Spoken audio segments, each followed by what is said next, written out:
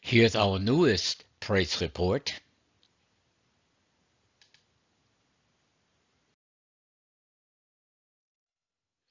Africa, partial update as of April 8, 2022.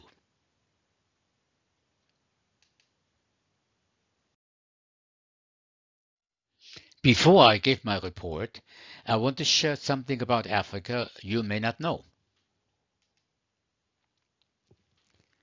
Africa land area is 30.37 million square kilometers. China land area is 9.6 million square kilometers. The United States of America land area is 9.8 million square kilometers. Europe area is 10.18 million square kilometers. That means Africa is bigger than all of Europe, China, and the United States together.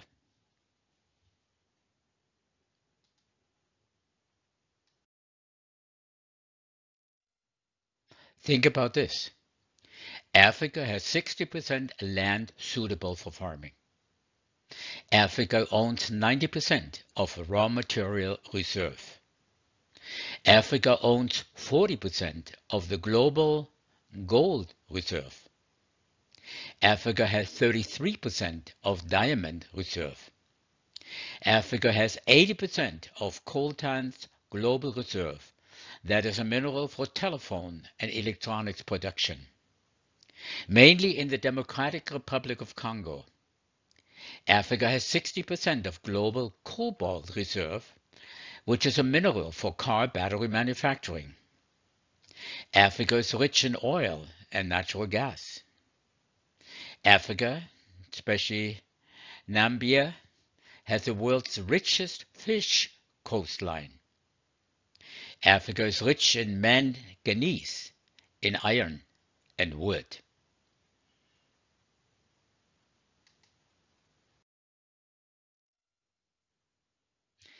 Africa has 1.3 billion inhabitants, which means Africa is subpopulated. The suitable land for farming of the Democratic Republic of Congo is capable of feeding all of Africa. Africa holds 65% of the world's suitable land for farming, meaning it could feed the whole world. So what is the problem? Why are most people poor and suffer? Africa is not poor. For centuries, the West and corrupt, greedy companies have stolen the wealth of that country. There's all the corruption within the country, like in any other country of the world. Therefore, common people suffer.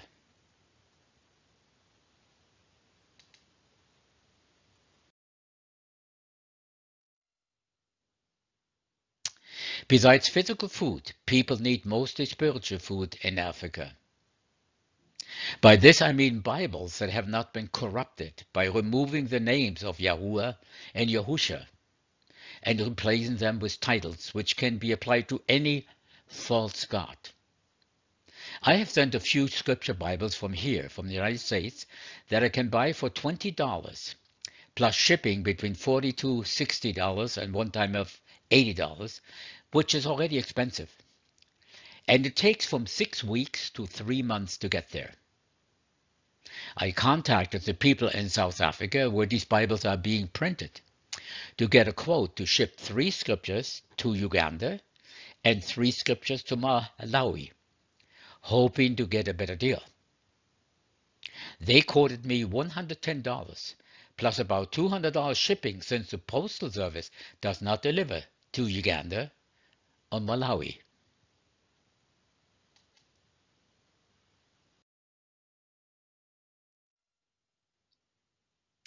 I shipped 2 cell phones on January 26, which were donated to Kenya as of April 9th, or April 8th, which is today.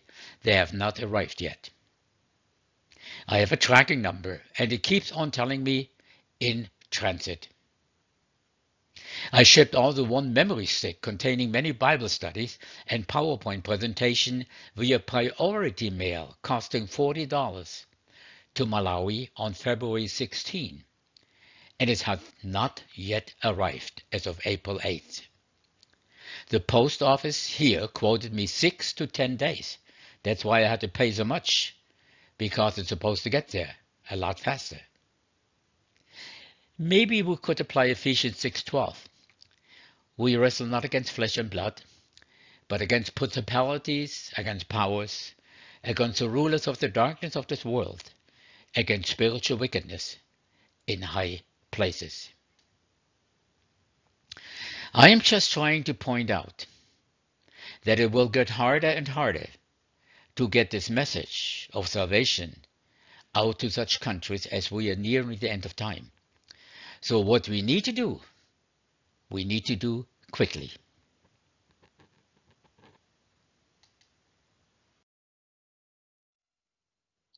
There are currently 11 active projects in Kenya, one in Malawi, 2 in Uganda, making a total of 14.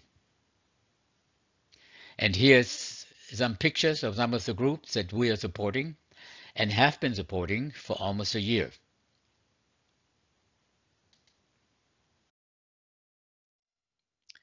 This was a group number 8 in Malawi's first Passover, and here is a picture on the left of the unleavened bread they baked for the feast. Now here was one of the questions they asked at that time. Can we use boiled eggs during this feast?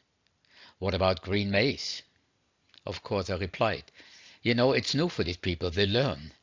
And I'm very happy and glad and thankful that they do learn and they want to learn and they want to do what Yahuwah requires of all of us.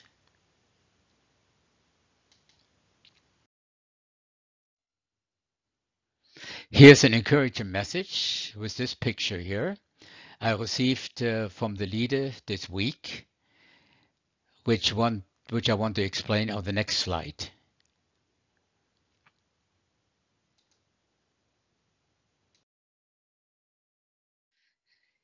Now he wrote me, I met this old pastor, which is this man here. We discussed things about our message. He invited me to his home for more study, though he considers me his student because I'm young.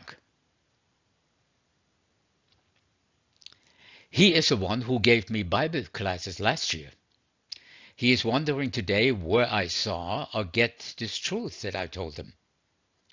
He thinks young men should just receive whatever elders have found, which is not religion. Please pray for us. I am planning to visit him 2 days after the Feast of Unleavened Bread. So let's keep him in prayer so he can teach the elder man, or the elder, with the message that truly is coming from Scripture.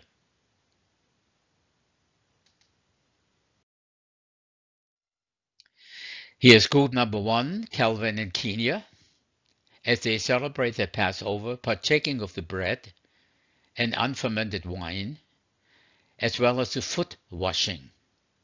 The next slides contains 3 small video clips showing it in action.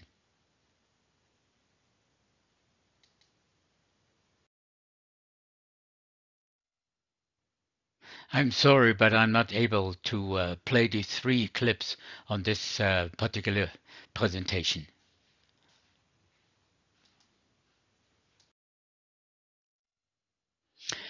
Group number 7 in Uganda, on the right side, is the advertising or invitation for the seminar the end of this month they will be holding. He writes, after the next End Times seminar in April, I have been invited to minister in Kenya in the month of May, all handling End Times message.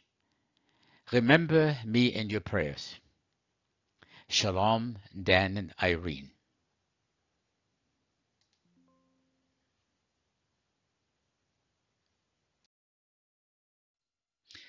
This is group number 4, Victor, In Kenya, showing their Passover service with the foot washing, it is a joy to see people accepting Bible truth, trying to follow Torah as best as they can.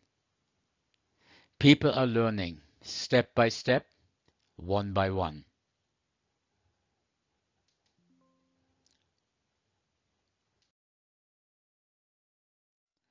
And this is our largest group. They do have Wi-Fi that they receive from us. And here's just a short video clip of their service. On this table, as we have ate this, the one who was betraying Yahweh was with among them.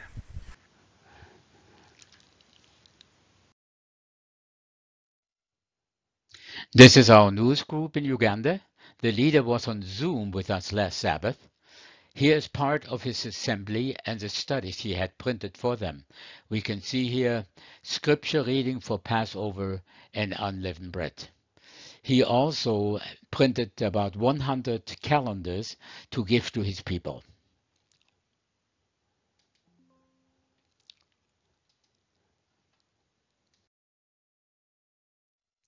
Here is an email I received from this new group leader from Uganda. He said, Zoom was a brand new experience for me. I learned so much. We had Passover in Uganda.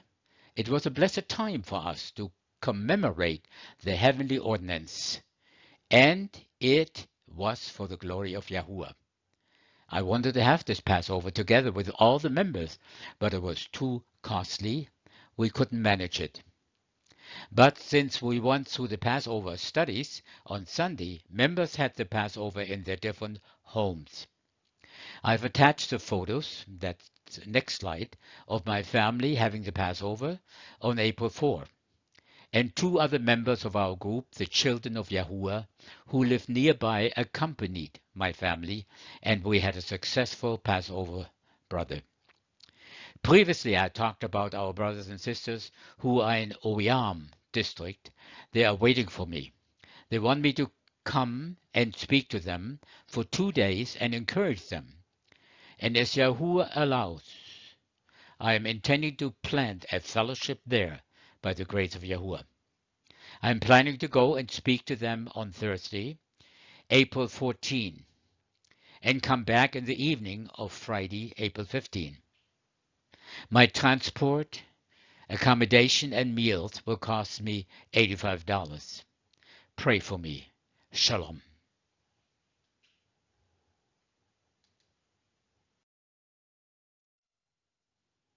Now here we see some pictures of the first Passover in their home, as he has promised they did.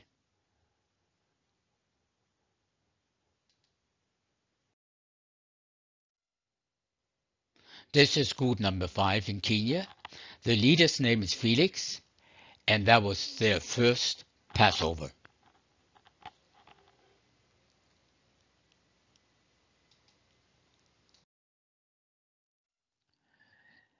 Now this is their group, which we just saw, part of them doing the foot washing. They also have a small orphanage in Kenya. We have been supporting them since September 2021.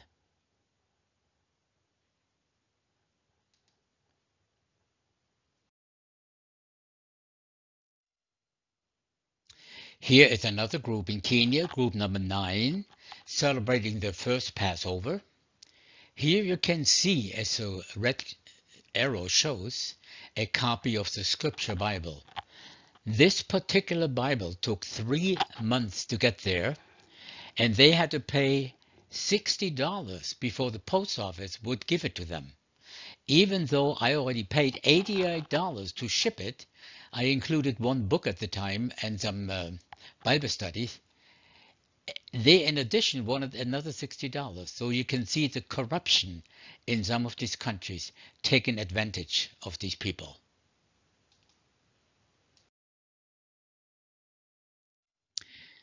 During the month of March, we paid out $1,600.50 more than we received on donations. The difference was made up of the credit balance that we had left over from the month of February.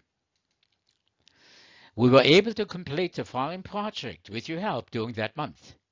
We supplied Wi-Fi in Uganda. We bought 35 chairs for a couple groups. We bought one tent, one loudspeaker system. We replaced a leaking roof, purchased a cell phone, and most of the remaining funds were spent more for food because of Passover and printing materials to give to the people participating in the ordinance.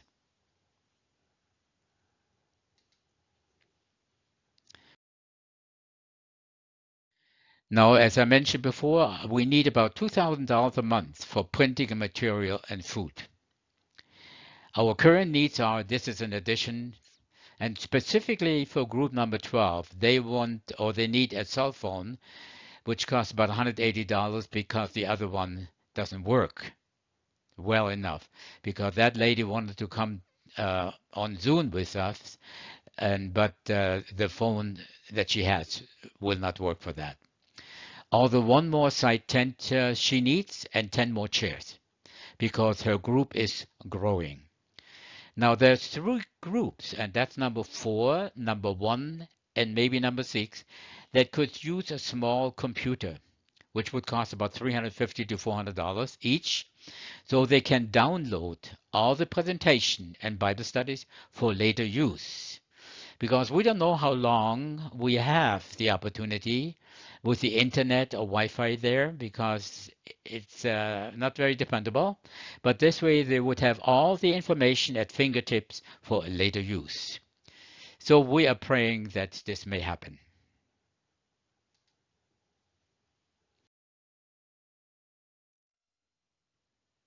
This was just a short report of what happened during the past month in Africa with your support in prayer and financial help. Thank you to everyone, and praise be to our Heavenly Father. I like this Bible verse in Psalm 37:25, where it states, I have been young and now I am old, yet I have not seen the righteous forsaken, nor his seed begging for bread.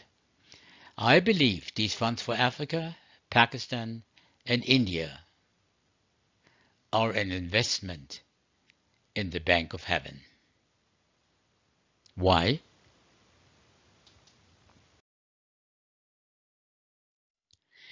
Because Yahushua said in Matthew 25:40, inasmuch as ye have done it unto one of the least of these my brethren, ye have done it unto me.